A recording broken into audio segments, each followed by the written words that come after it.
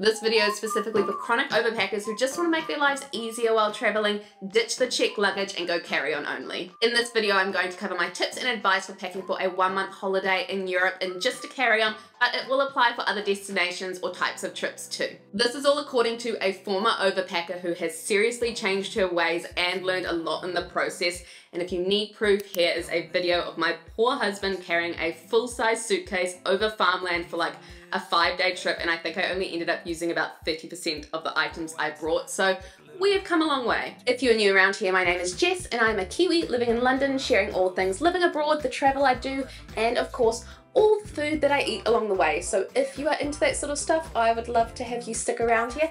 Otherwise, let's indulge my inner type A and talk all things packing.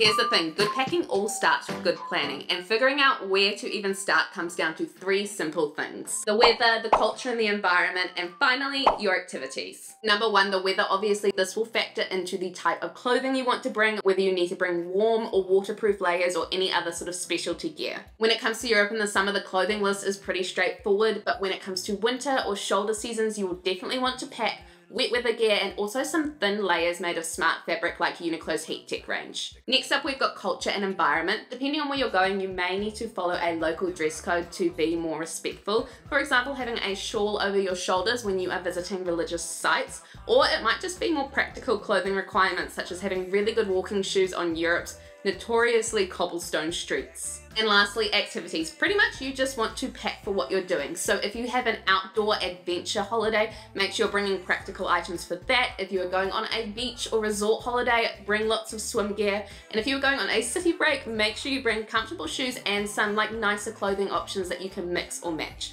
Just pack for what you're doing. It's as simple as that.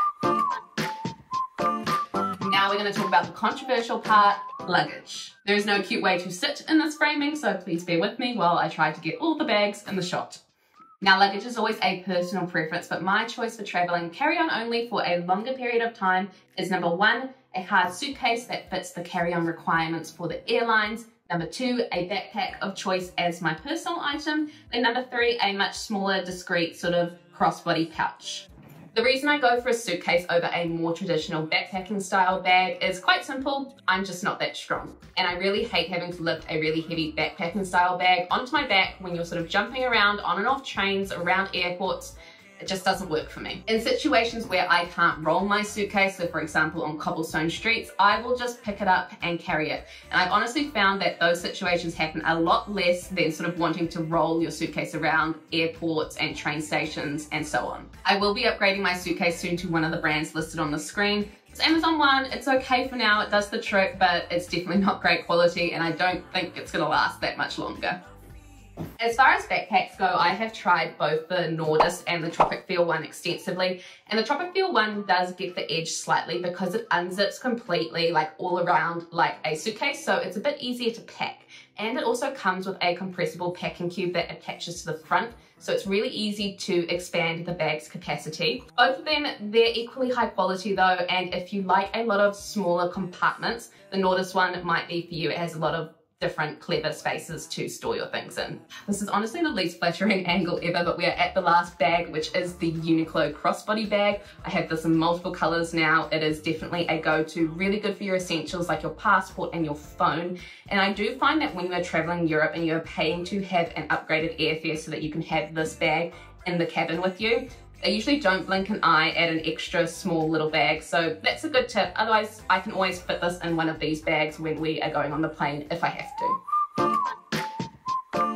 Okay, now let's talk clothing principles. I'm not going to run you through a full list because it will be different for everybody, but these are 5 principles that I follow to get the most out of what I'm packing in such a small space. Principle number 1 is to choose a color story. A very simple way to make sure all of your pieces go together and make good outfits is to have a color story or just sort of a theme to your travel capsule wardrobe. It could be neutrals and warm tones for a Scandinavian winter or pops of blue for an Italian summer.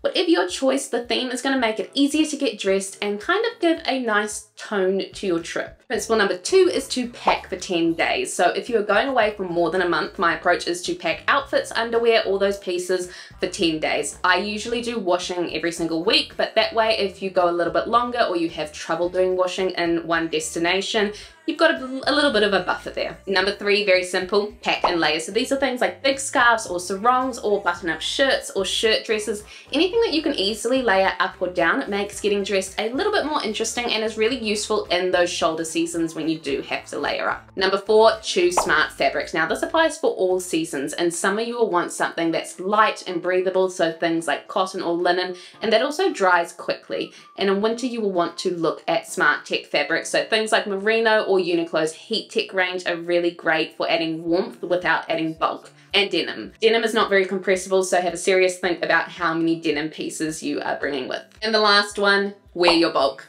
That giant cardigan, those hiking boots, that puffer jacket, if you bring it, you wear it. On the plane, on travel days, removing these items from your suitcase is going to give you so much more space. Clever packing tips. Now there are a lot of those smart packing videos floating around the internet. These are the hacks that I've tried and that have kind of just stuck it out in my routine for me. Packing cubes. Now these are not new or revolutionary, but I will explain the way that I use them when traveling for longer periods of time. I will use compression packing cubes as part of my backpack kit. Now with my Tropic Feel kit, this is built in as part of expanding the bag's functionality and capacity. So I just clip it onto the front.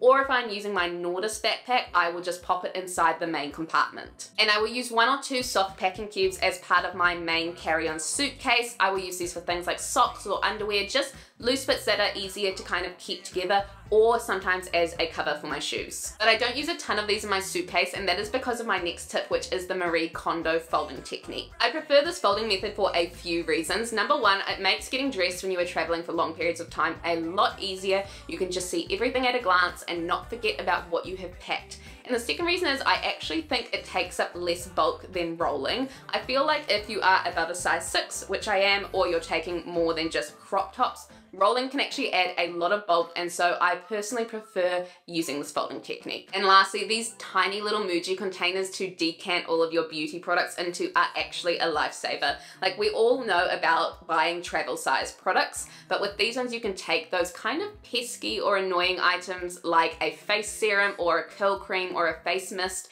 and put it into this tiny container. I can easily get about 3 to 4 weeks worth of product for these types of items into these containers, and they save me so much space. Okay, now we're on to smart travel essentials, and there are a lot of these Amazon travel must-haves floating around the internet.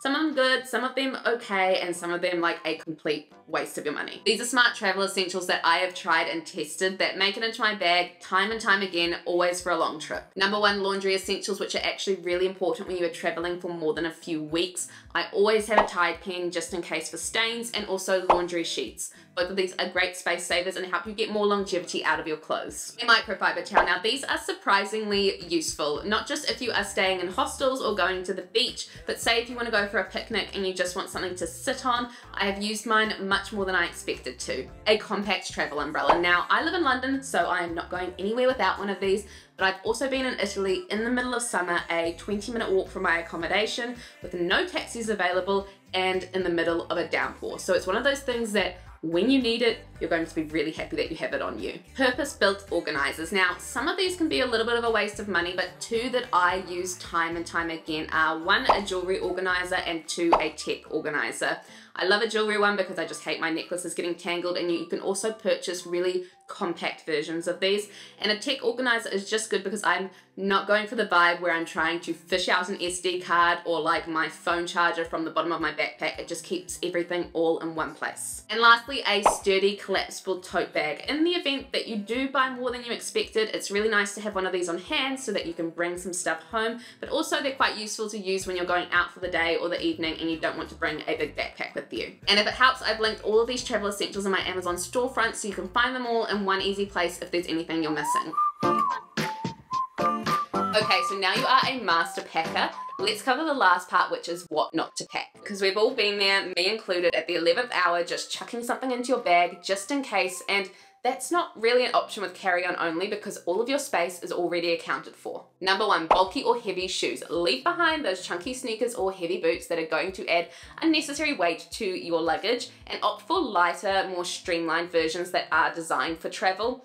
Or if you are going to a winter destination, just make sure you wear your bulky shoes on travel days. Number 2, hair tools that take up a lot of space, so straighteners or hair dryers or curlers. just leave them behind. Most hotels have got hair dryers on hand, and also it's a nice excuse to kind of wear your hair more naturally. Take it as an opportunity to do that and just go with the flow.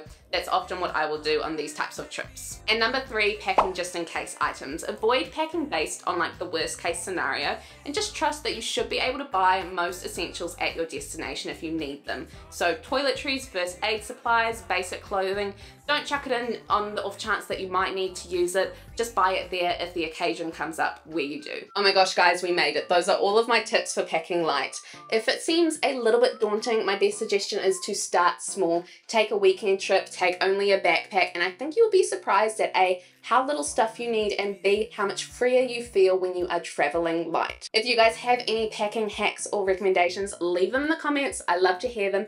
And if you want more travel inspiration, check out my South of France playlist here, and I will see you in the next one. Bye!